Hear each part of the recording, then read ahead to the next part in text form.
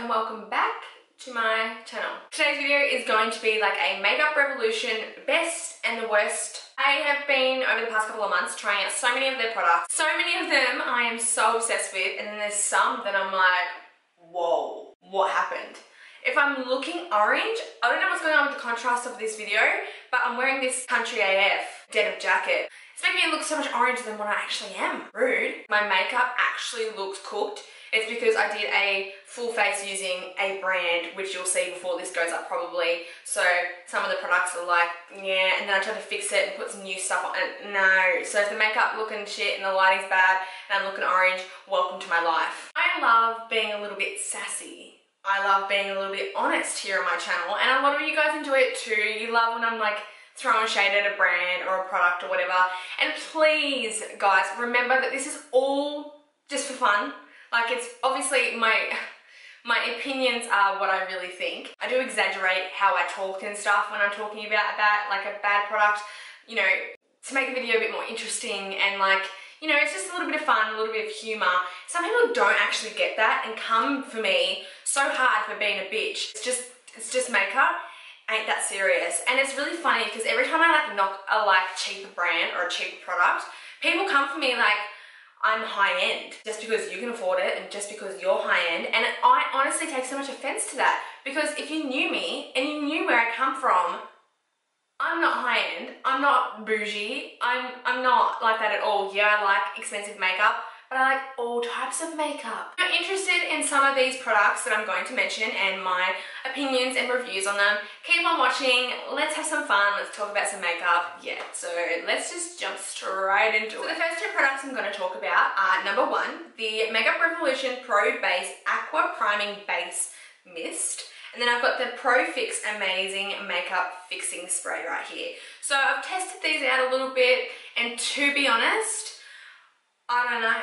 This one has glycerin in it, so if you want to use this as a primer water, which is what it's marketed to do, that's probably a good thing, because if you didn't know, glycerin in cosmetics is like super glue. So you can even use this like a fixing mist to make your shimmery eyeshadows more vibrant kind of thing. And then this is just a basic setting spray to set down your powders. I haven't noticed when using this any longevity in my makeup.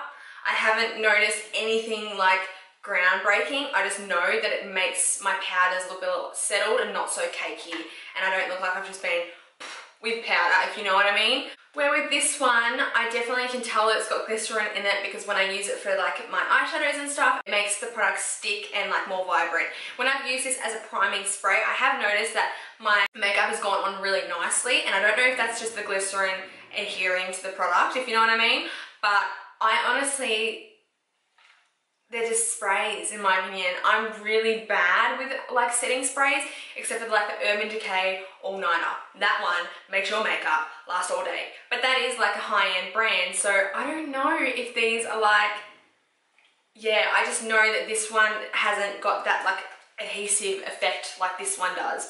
But I will continue to keep trying them out.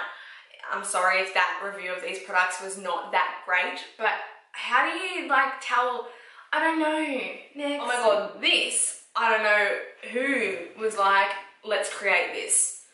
Seriously. So this is the Ultra Strobe Cream from Makeup Revolution, of course. Everything is from Makeup Revolution today. And I bought this because I'm like, oh my god, I thought maybe it's like Max Strobe Cream. Not that I've ever tried that, but maybe. I put way too much on my hand. So what it pretty much is like a moisturizing kind of product with a bit of a pearlescent kind of glittery finish to it. You can use this as a primer, mix it into your foundation. It has an interesting scent. It reminds me of something when I was a kid actually, and I can't really remember it.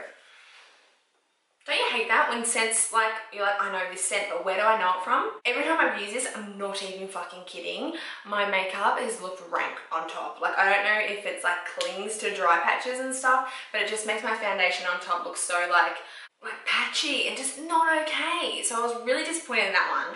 Like, good one, Makeup Revolution. Like, they have so many hits and then they come out with some things that I'm like, why?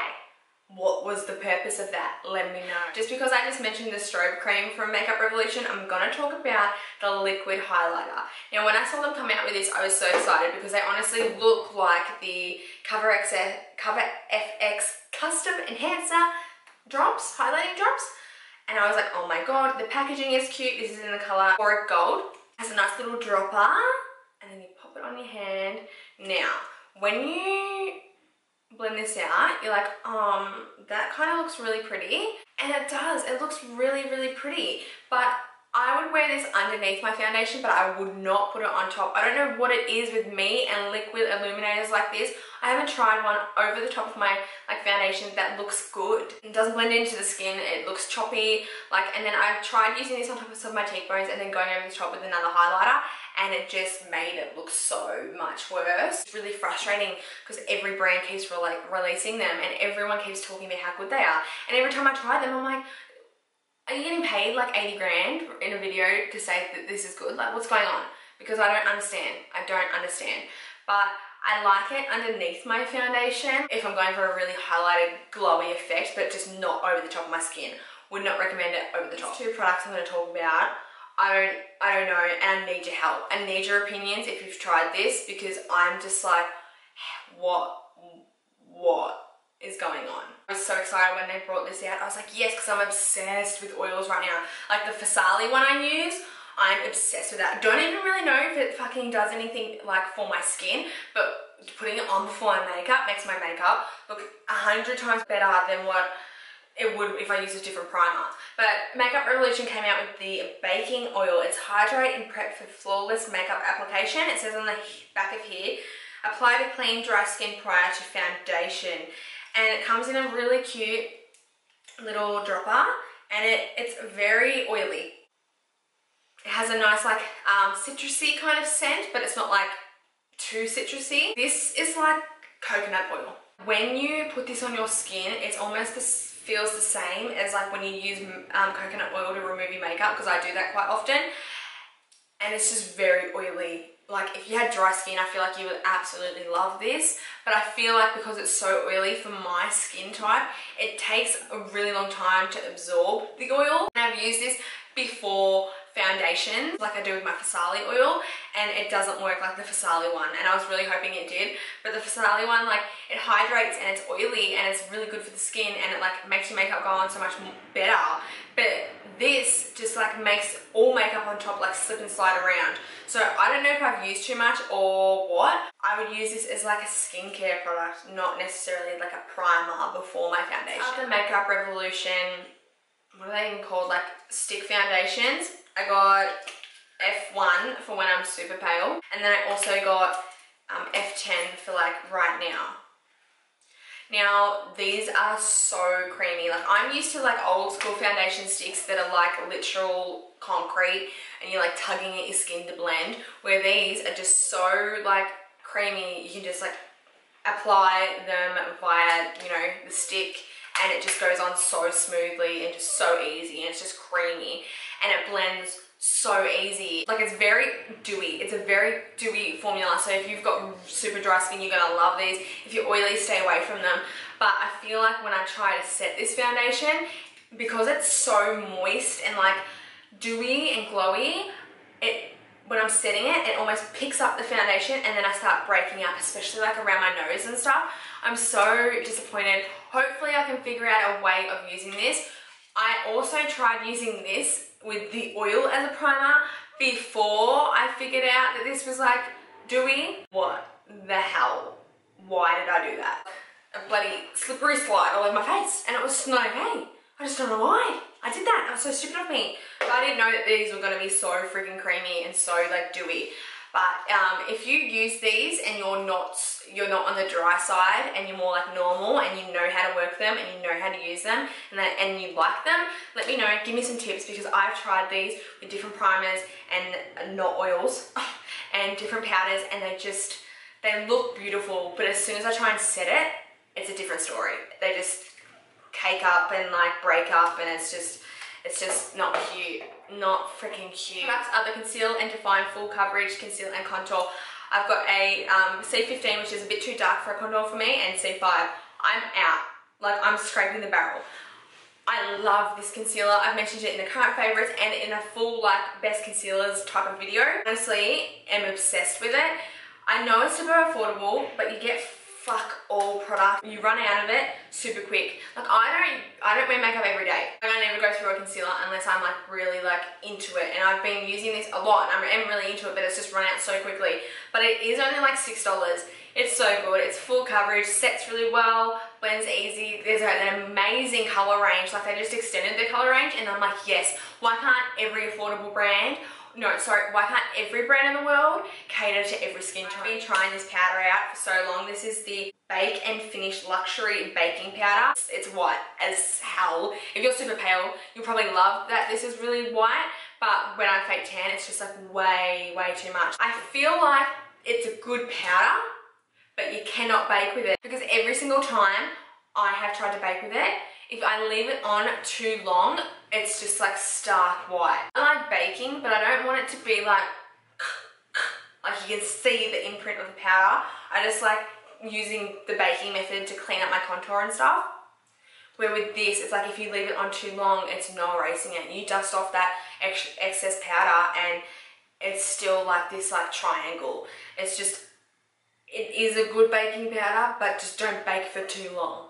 You know what I mean? No going back, you can't wipe that shit away. You got permanent baked powder on your face for the rest of the day. Okay. My number one recommendation from everyone to get from Makeup Revolution is their blush palettes. Honestly, this is my original one that I bought like 2 years ago, I think. And this is the Hot Spices. This is in the older packaging with a mirror. I don't know why they changed their packaging from this to that, but anyway, I love the pigmentation. I love how they come with multiple different colors, different finishes, and they're pigmented, creamy, easy to blend, not overly pigmented though. They're affordable, great colors. I love their blush palettes. So that's Hot Spice. Then this one's the more pinky one called Sugar and Spice. And they also come with like two like highlighting kind of shades. So if you want like that one has like a lilac highlighter, and that's like a pinky shimmery. They'd be beautiful eyeshadows. I just wouldn't wear them on the cheeks. And this one's like their bronzer blush. All about bronze. Different types of tones of bronze in it. You can use them as bronzers. Bronze blushes. I really love them. I think they're pigmented, easy to blend. There's no issue with them. They look stunning. Great color range. I love their blush palettes. They are so freaking good. Next up is their eyeshadow palette in Reloaded. Now this was meant to be like a dupe for Subculture, and I'm still on the fence with this palette because I feel like it dupes Subculture, not just the palette coloring, but the formula. How do I say this? Don't mix too many colors together, and I feel like it's not the formula. I feel like it's just the color palette, because a lot of these colors counteract each other. Like no matter how you're going to blend it, how much you're going to blend, usually they end up coming out looking a little bit muddy because they're polar opposites. Use the greens in this palette, don't use all the greens. Maybe just pop that one in the crease and then that one on the lid or something like that, because